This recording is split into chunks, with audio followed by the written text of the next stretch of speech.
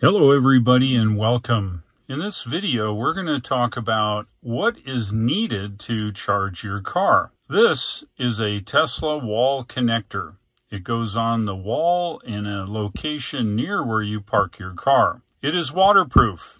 It can be put outside. It can be in the driving rain and it's okay.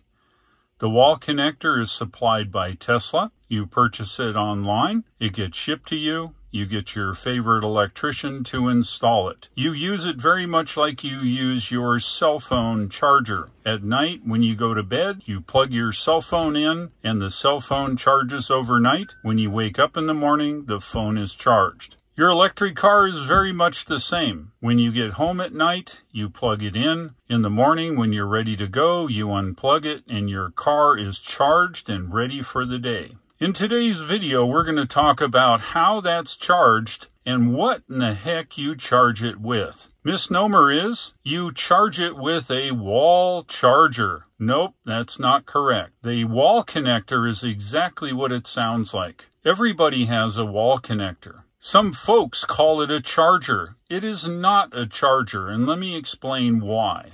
The wall connector communicates with the car. Once the connection is properly inserted, the car indicates to the wall connector that the circuit is connected. The wall connector electronic circuit then activates the relay or contactor in the wall connector, applying 120 or 240 volts AC to the connection to the car.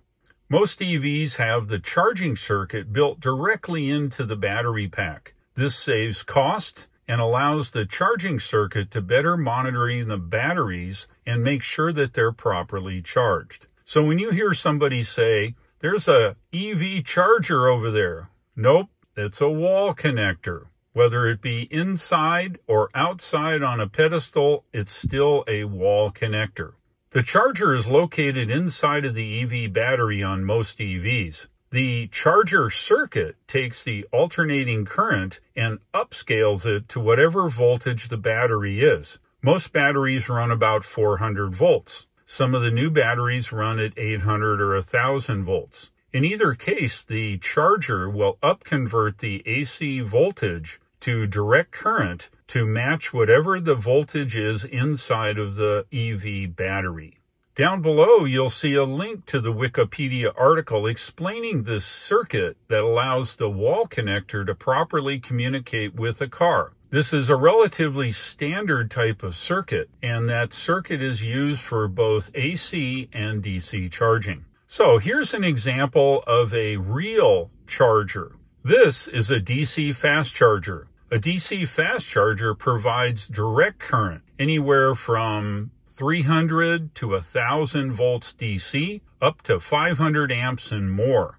These larger chargers, the DC fast chargers, and Tesla calls them superchargers, allows the charger itself to be integrated with the battery pack. Instead of the basic communications that we see on AC wall connectors, this same circuit is used to control the voltage that comes out of the DC fast charger or the supercharger. The control circuit inside of the EV battery monitors the voltage coming from the DC fast charger, and through the control network tells the DC fast charger to increase or decrease the voltage coming from the charger. That voltage is directly applied to the battery stack inside of the car. This allows you to have higher power without having to have a gigantic AC to DC converter inside of the battery. This allows you to quickly charge your EV battery using a DC fast charger or a Tesla supercharger.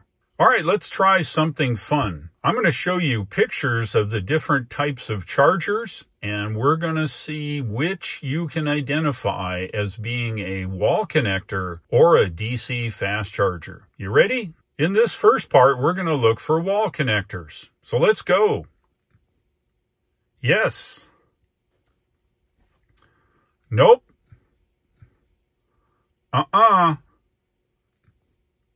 Yes. Negative. Yup. Not right. Yes. Absolutely. Yup. All right, let's have a look at some of the DC fast chargers.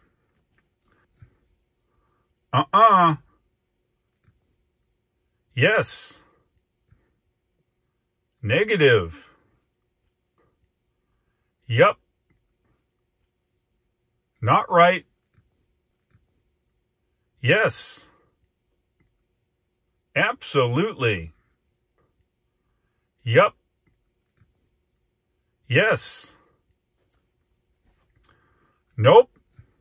Well, how'd you do? I think you probably are able to now identify a wall connector from a DC fast charger. If you liked today's video and you learned something, go ahead and click the like, and if you would, please subscribe. Thanks for watching. I'll look for you in the upcoming videos, and take care.